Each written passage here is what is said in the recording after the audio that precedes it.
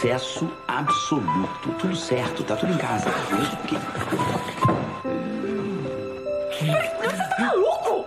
Tô maluco por você, bonita. Põe uma coisa na sua cabeça de uma vez. Eu amo meu namorado.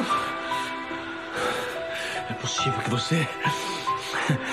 Que você não sentiu nada com esse beijo. Não é possível, bonita. Você não pode me trocar por um qualquer um. Ele não é um qualquer.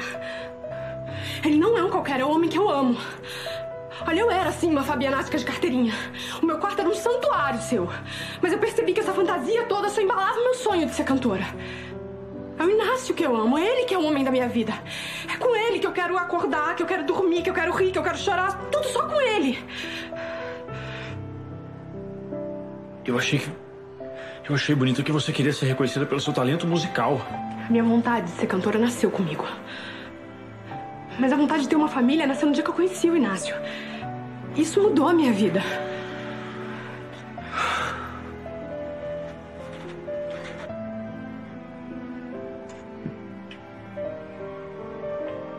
Se um dia você... Ou melhor, quando você desistir desse projetinho familiar, me procura. Eu vou estar te esperando. Sim.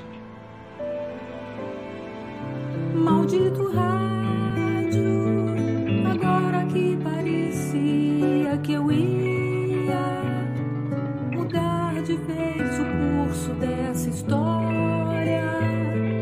Agora que parecia que ia ser agora.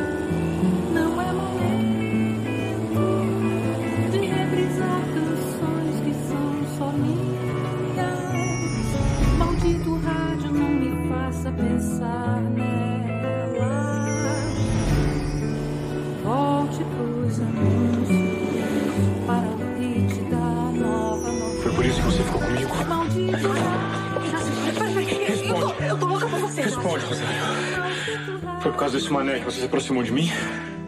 O começo foi. Mas depois tudo mudou. Você mentiu. Escuta. Você mentiu pra mim, Rosário. Quantas vezes eu não te perguntei? Você sempre disse que não era fã desse mané. É você que eu quero. Se você quiser ir embora agora, tudo bem. Eu vou aceitar. Só queria que você soubesse que é você que eu amo e nasce paixão. Eu sei que eu vou ser feliz com você. Isso é um sim.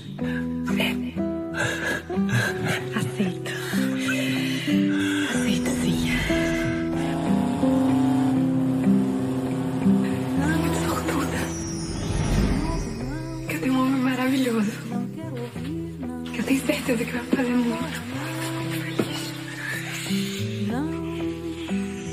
De novo,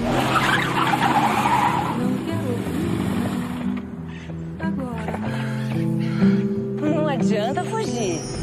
Inventar uma vida nova, de dono de buffet. No final, você sempre volta pra mim. Sabe por quê? Porque você é meu, Fabian.